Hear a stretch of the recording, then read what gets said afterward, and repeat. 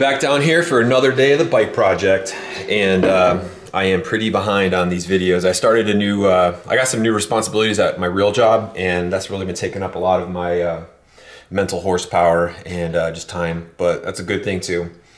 So I have probably I think we're up to like 15 episodes filmed right now, but I just have no time to edit them. But we are gonna get them all edited. I just need more time, and even if we gotta go into the summer, it's okay.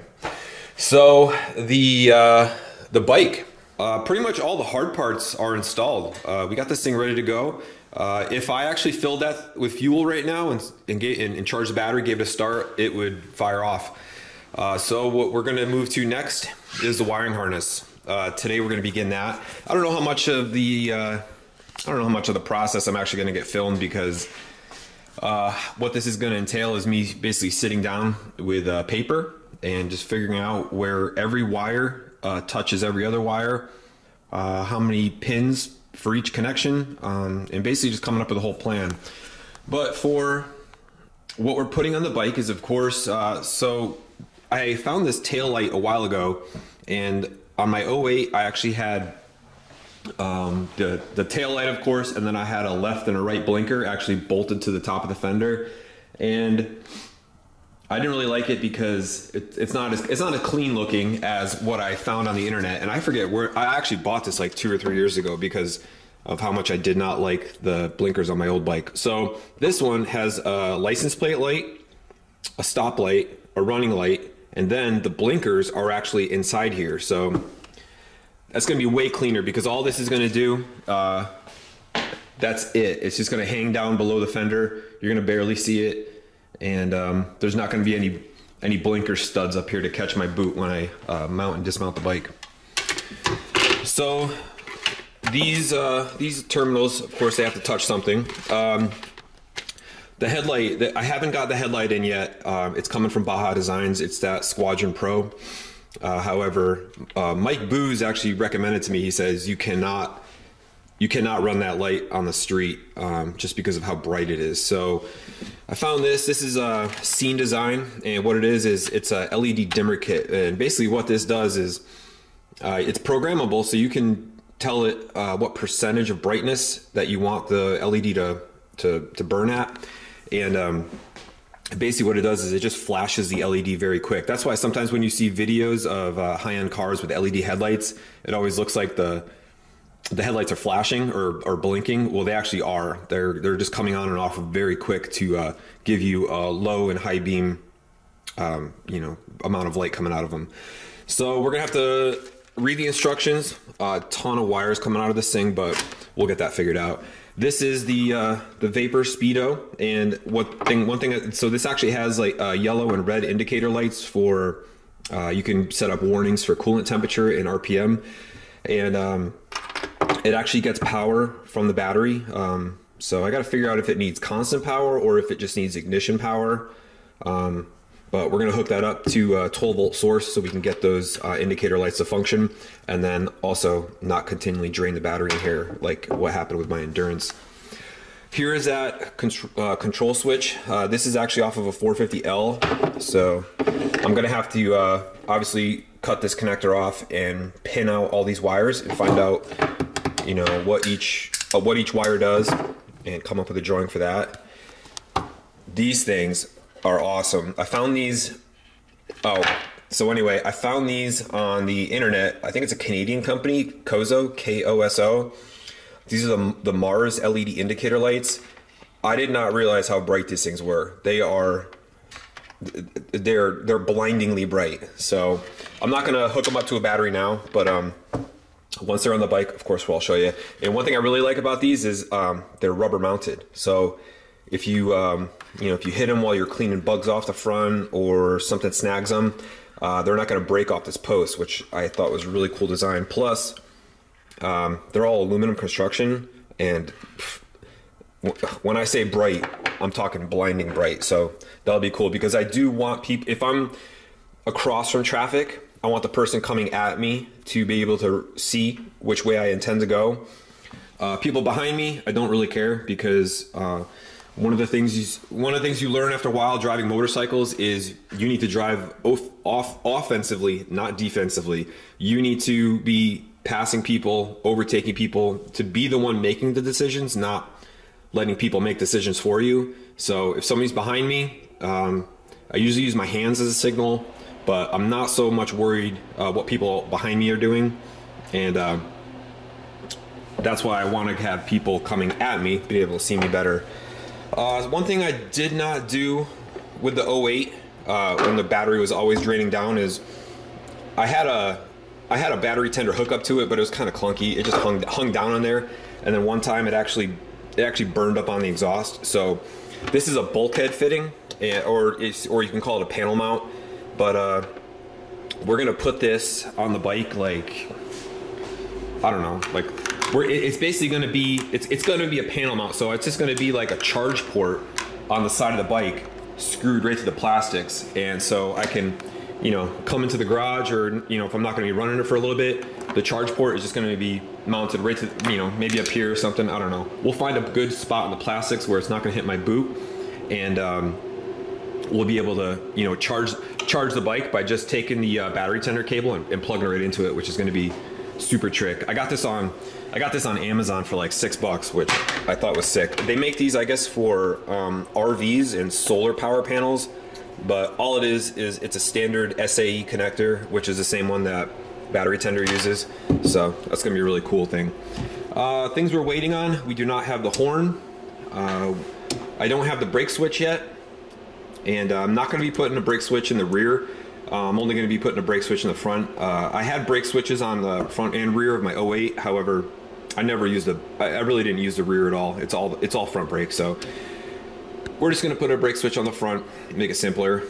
Of course, the Baja Design Squadron Pro headlight we're going to wire in, and then what I ended up going with was a Heel-Tech Thunderbox power distribution module, and that I had to find from Canada, out in BC. That's on its way in the mail right now as well, and it has 2 circuits coming out. Each one is 16 amps. So one circuit is going to be for the headlight.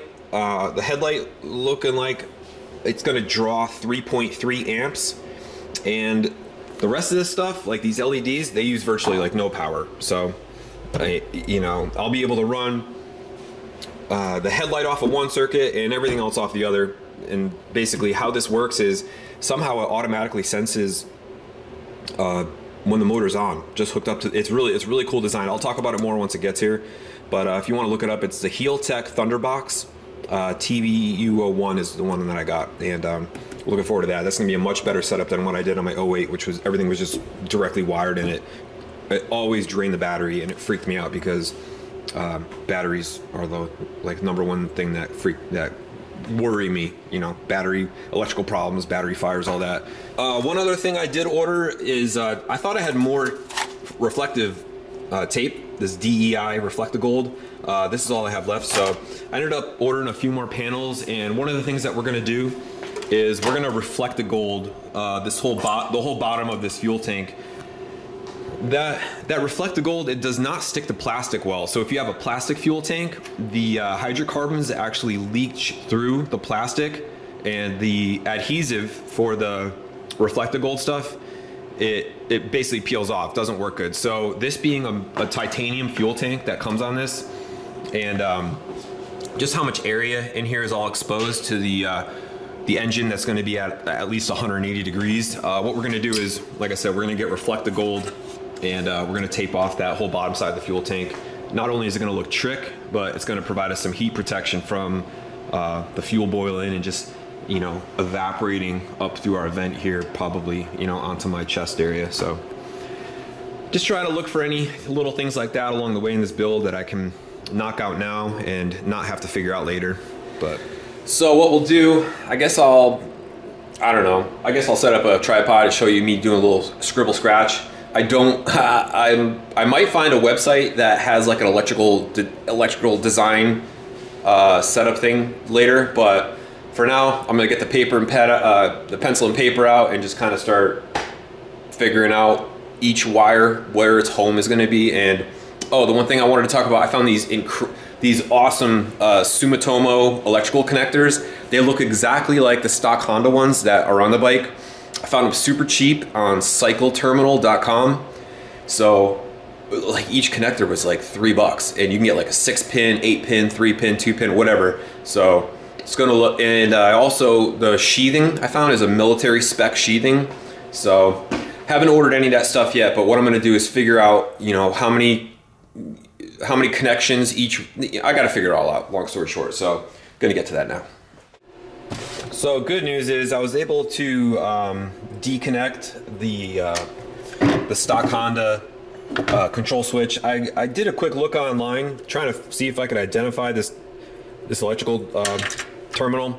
I didn't want to just cut the wires. In case I can salvage this, that'd be awesome, because then if this ever breaks, I can just get another one from the OEM parts finder and plug it back in. So like I said, I was able to de-pin this, and then what I'm going to do now is use a multimeter and basically clip onto one wire and then manipulate the switch and figure out what each one of these wires does, record it down, and go from there. But if I can retain these terminals, that'd be awesome. So if anybody has an idea of what connector this might be that Honda uses on a 2020 CRF 450L control switch, that'd be awesome. But maybe I'll put more effort into that. But for now, I'm gonna figure out where these wires go. Many minutes later. The Honda switch, we have it figured out, and what I wanted to avoid was any type of overlap. So the circuits that I picked, they don't coincide with anything else. So like the high beam has, you know, there's these three touch when the switch isn't high, and then these two touch when the switch isn't high. Because the high beam and the low beam, you know, for some reason they share these connections. I didn't want to touch those at all. So for the high beam, we're going to be getting it off of, you know, real clean connection from the blue to the white, and then the horn is going to get black, yellow to green, and the left blinker, it looks like the gray is the supply to the blinker, and then depending if you're left or right, you either hit orange or light blue. So the right blinker and the left blinker, they also have these feedbacks, so I don't want to mess with those either. But we got that figured out, and here is the schematic for the scene LED dimmer. And what I'm actually going to be doing is utilizing a 3-pole toggle switch so that we can get different brightness levels for the low beam. So I'll be able to program low beam off, you know, and then also maybe a 25 and a 30, you know, 50%, whatever, on the low beam for like a day and night low beam, and then we'll always have the high beam. So with that third 3-position toggle switch somewhere else on the handlebars, we'll be able to, you know, go between low beam off, low beam night, and low beam day. So have a lot of variability with our light intensity, considering this LED is going to be so bright, which is cool. Well, put in a full day. It's 4 o'clock now. I've been kind of doing artwork and messing around, but we're all done with the wiring setup, and I think I'm gonna make a better drawing of these upstairs, but this is what we got. The next day. It's the next day. I've been at it for about 24 hours, and I think we have the wiring harness all figured out, so I'll give you a show here. So we got all of our pins figured out, the main schematic, and then the wiring harness schematic. So how this is going to work is, in general, we're going to have the battery, a charge port, and 2 circuits. Circuit number 1 is going to be in charge of the headlight, and circuit number 2 is going to be in charge of the auxiliaries. So we're going to have the battery coming up to a fuse, and I'm gonna fuse that at 15 amps. Since the Thunderbox, it can supply 16 amps to each circuit. And also the main connector coming off of the battery that we're using, it's going to be using an 18 gauge wire, and 18 gauge is only good for 16 amps at 12 volts. So I figure 15 amps is going to be a safe amperage to choose from, and considering the headlight might use, I think it's going to use about 3.3 amps, and then all this stuff I wouldn't guess more than 2 amps But we'll take a current measurement once we get the harness designed and hook up the 12 volts and see what it pulls. So we're gonna have the battery and then fused at 15 amps. Here's that charge port that we're gonna have on the side of the bike. It's gonna come over to the Thunderbox, that TBU01, and circuit 1 is gonna come out. That's gonna be for the headlight. So here's our intelligent lighting controller with the made by Scene. And we're going to have a switch for 3 different modes of low beam operation. We'll be able to have low beam, because this is programmable, we'll be able to have low beam off, low beam 20%, and then another one 50%, whatever. So we can have a low beam setting for the day and the night. And then here, that's going to be our headlight switch coming off of the main control on the handlebar. So then circuit 2 is going to come over here, separate from circuit 1. It's going to feed the TrailTech Vapor so that we can get those indicator lights at the top to work for temperature and RPM. Of course, a horn switch. Because we're using LED turn signals, we need to use a special flasher because of the low amperage draw that they use up. So we're going to have the LED flasher go into our left and right turn signals, and then of course our brake switch, and then our constant running tail light.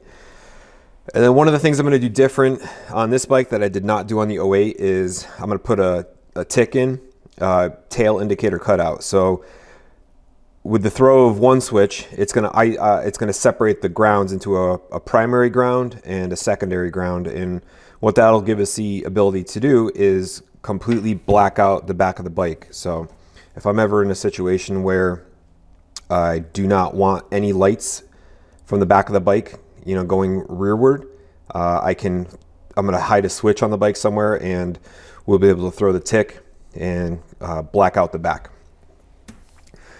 So this is what the wiring harness is generally going to look like. It's going to look like a part of the bike, and it's going to be one loom with a bunch of connectors coming off of it, and internal to the loom is where all the connections are going to be made.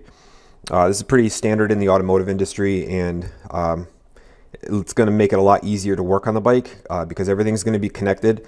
So each connection here, I've listed how many cavities I'm going to need. So for the main control switch is going to need 8. LED flasher needs 3. The scene lighter controller, that's going to need 6. Thunderbox 4, so on. And here's to the rear of the bike, going to need 5.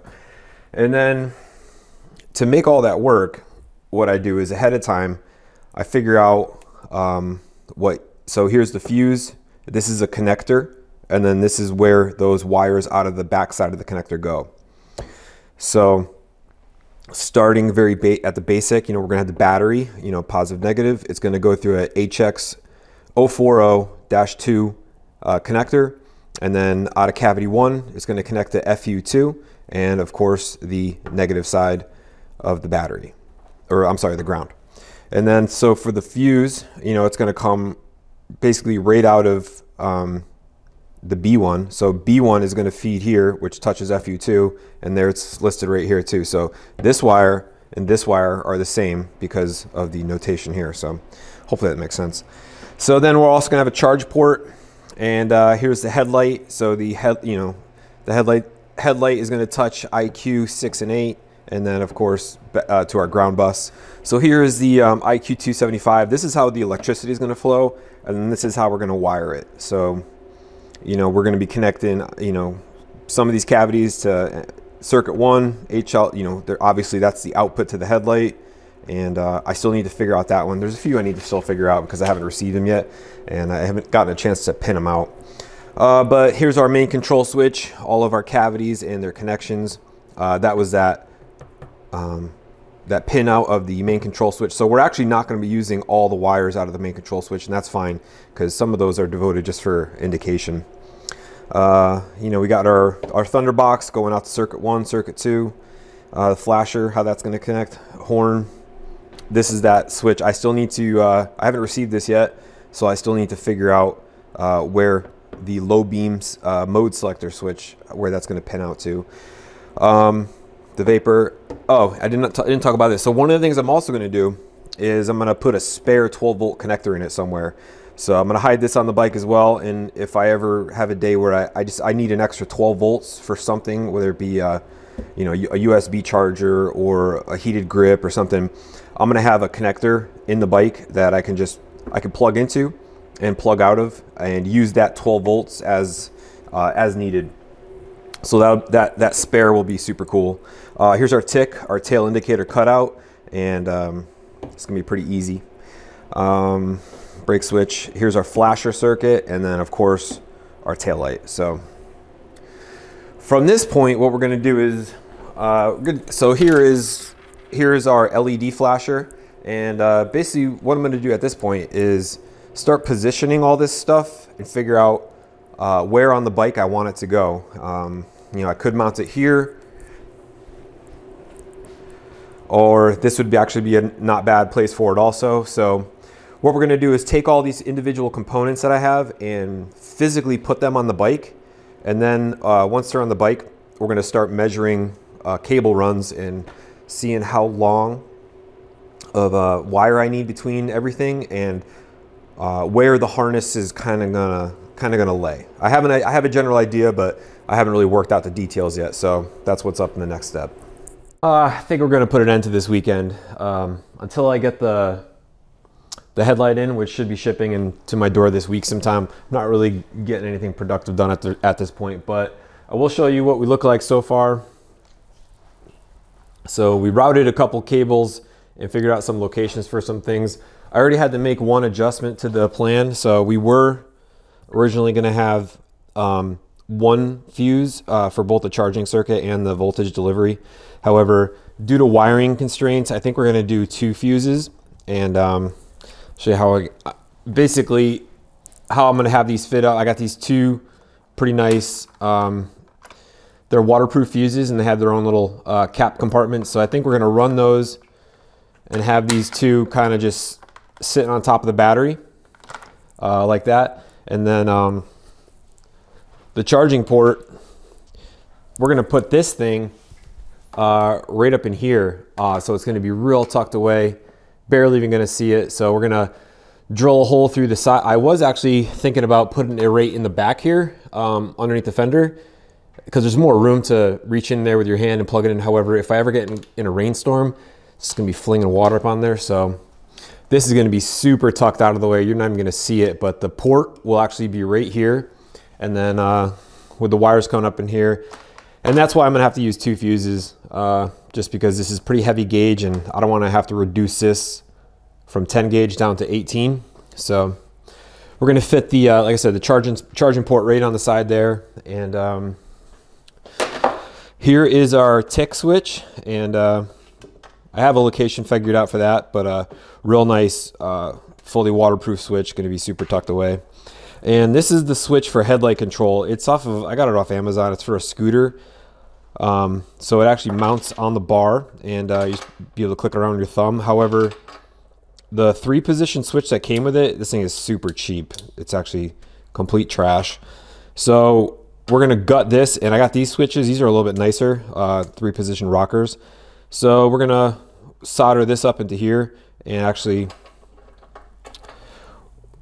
retrofit the how it came with this higher quality switch, and that'll be a real trick. It'll be on the bar like that, and we'll have you know, low, off, and high for low beam. Be pretty sweet. That's about it. So it's actually starting. These are the plastics that are going on it. Pretty way better looking with all red, just like the 2021 and after bikes did. And so it'll be good to have the week kind of just to think about some stuff and go over things in my head. Maybe I'll come up with a better idea for how I want to route some of the wire over the week. But I'm gonna put this away for now and give it some time to think about, and come at it fresh next Friday.